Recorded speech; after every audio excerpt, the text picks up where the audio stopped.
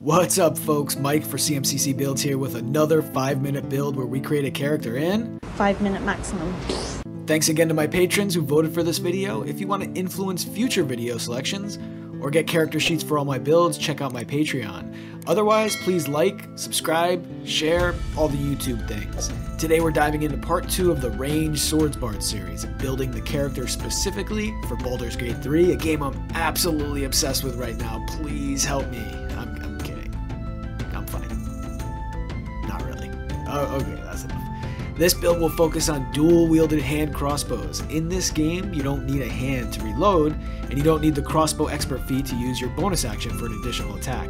This is in itself extremely powerful, but when stacked with some of the feats and bard features, it becomes absolutely bonkers. Let's go ahead and dive in. Alright.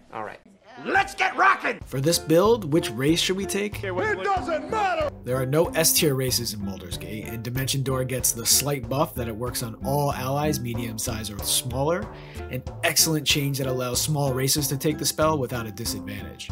There are no feat races or flying races, we don't need shield, weapon, or armor proficiency, so take an A-tier race from the list right here, or any race that blows your hair back.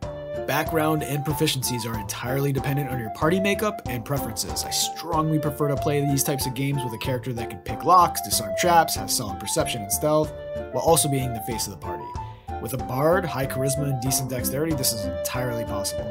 For ability scores, we're dumping strength, 15 dex, 14 constitution, 8 intelligence. We're writing poems, not studying with gnomes, 10 wisdom, and 15 charisma. Use your racial bonuses to bump charisma to 17 and dexterity to 16. There are no great half feats in this game apart from Tavern Brawler, which we don't want, and Resilient, which we don't want for charisma. BG3 doesn't have Fey Touch, Telekinetic, Telepathic, Skill Expert, Elven Accuracy, the racial half feats, and others. But there are other ways to get a +1. If you know, you know. And if you don't, then make sure you figure it out if you're going to be using this build so you can round off that charisma. Okay, pause the timer.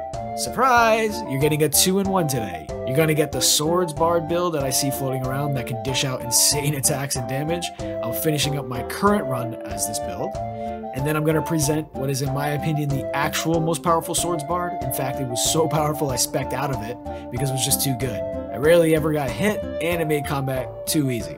I'm going to give the rundown of all the levels rather than explain exactly how to progress. You just got to respec as you see fit. We're going to Bard 6 in both builds, so be sure to go Bard 1 through 6 in both cases. Back to the builds. The Gunslinger version. Oh, how I wish you could choose a harmonica for your instrument. Flute will have to do. Take Fighter for level 1. We want Constitution saving throw, martial weapon, shield, and heavy armor proficiencies. You don't need to use heavy armor, but you can use the best magical armor available now.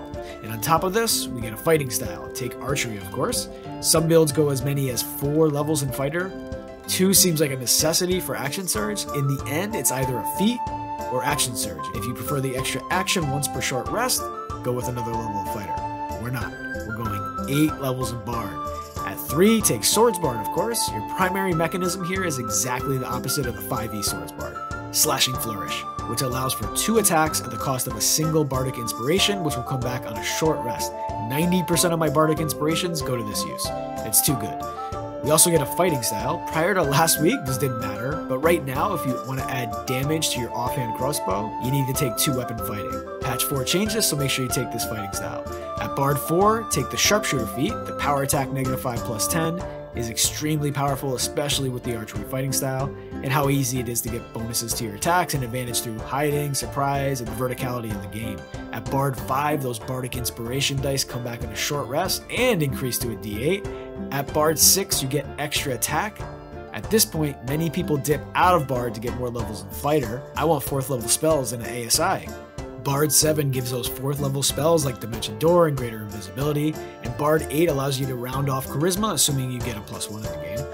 And you also get another Bard spell.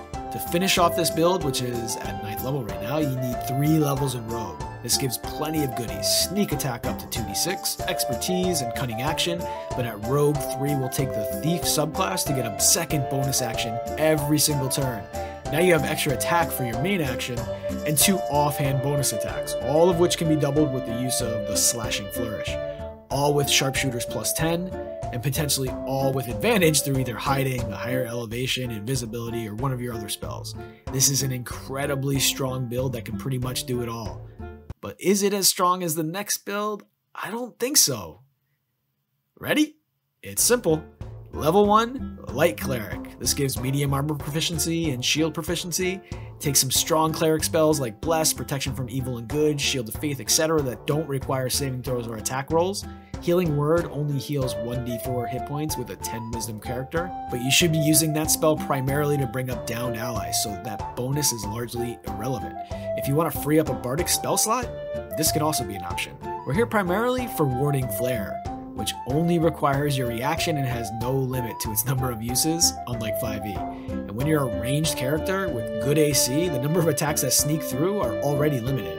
And now you can throw a disadvantage on top of one of those attacks that lands to really decrease the amount of damage you take. And with that, we jump into Bard for 11 levels.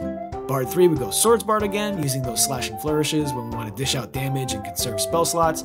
At 4, we take Sharpshooter again.